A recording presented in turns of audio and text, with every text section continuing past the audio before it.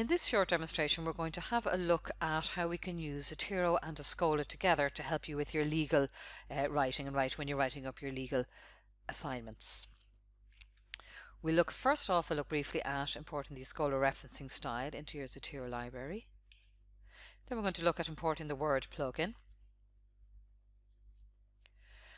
We're going to import one or two cases and just see how you might tidy those up very quickly in such a way that if you so choose, you can use them for your Oscola referencing when you're writing up your assignments in Word, to have nice, neat and tidy records to save you a lot of time on the go.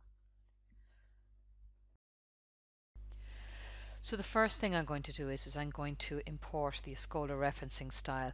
I only need to do this once on whatever computer I'm working on. We just need to do it one time only.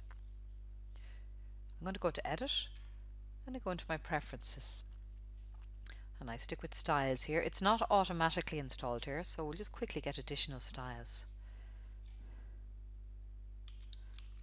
Just type it in there.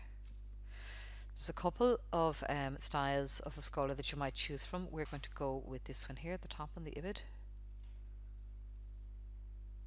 Okay, so I've just done that. That's done now. There it is.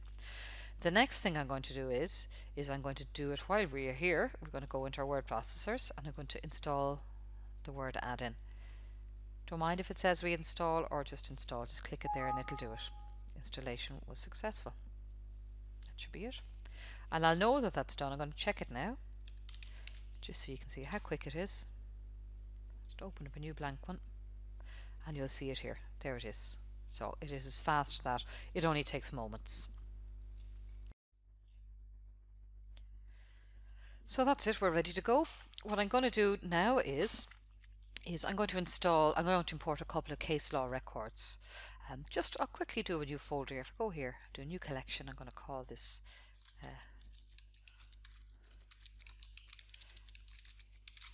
easy to do a new folder.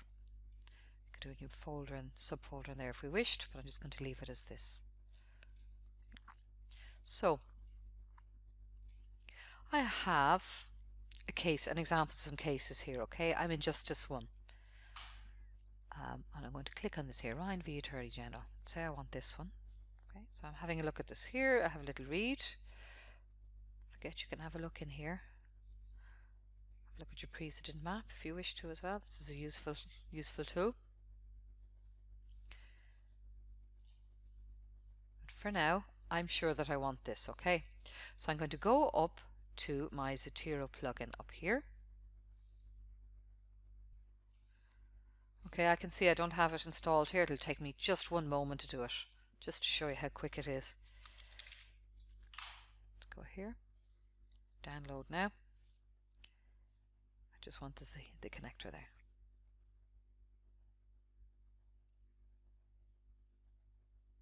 There it is, it's added in. So now, once I go back up here, okay, I'm going to click on my little plug and pop it in my browser. See down here, it's saving to my Zotero library, which I had open. And it saved it in here. So I have that there now. I could put a note in here. You know, I could copy and paste a paragraph. I could do quotes, whatever I would like to. So that could be useful for me to come back and retrace my steps later. Whatever it might be. I might say if there's a quote or something there. Whatever it might be, I can find that later. But if you see up here, okay, this now is actually saved. I'll go to info. It's saved as a web page. So we just need to make the cases, the case law, link in a little bit better, a little bit more intelligently into Zotero. So I'm going to change that item type now. I'm going to change it to a case. Okay, so you see the fields here have changed.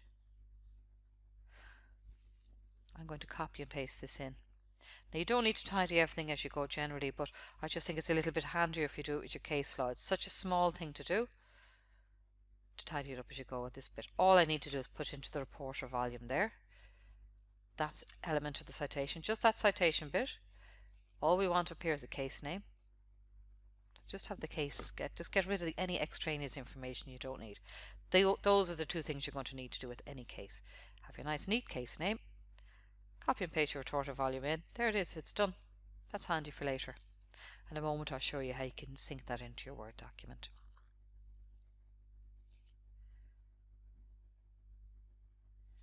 But just before I do, to make the point, is you can always retrace your steps here later. In a month's time, if you're trying to remember what you did, you could just type it in here, Ryan, it'll bring it up, and you'll be able to go back to that page if you so wish. It'll bring it back there. So if you don't use it for your citations, do use it for nothing else but to keep track of things, to remind yourself what you looked at. That in itself is a really useful thing.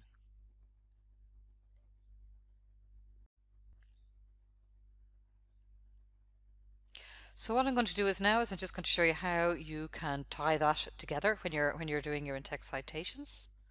Okay, so I'm just going to go to say I am citing this thing here.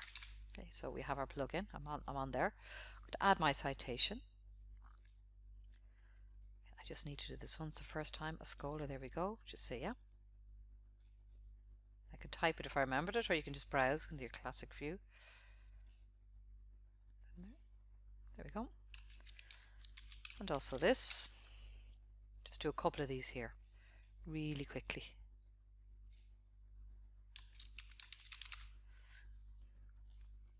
Now what I'm going to do is I'm going to do the same one again there, just so you can see. If you see down the end here, just the bit there. Okay. So that'll save you an awful lot of time. What I would say is this as well. The other nice bit is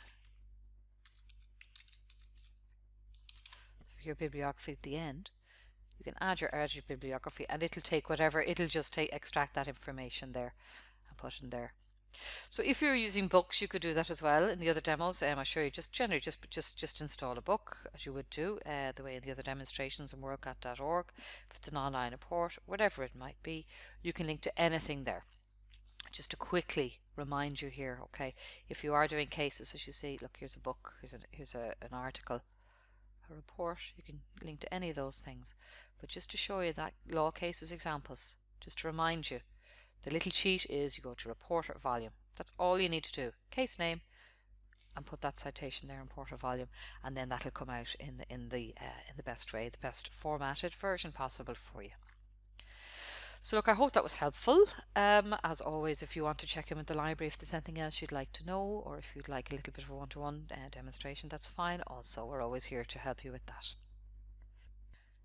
So just see how you go with this in the meantime, and hopefully this will be a useful new tool for you to work with as well.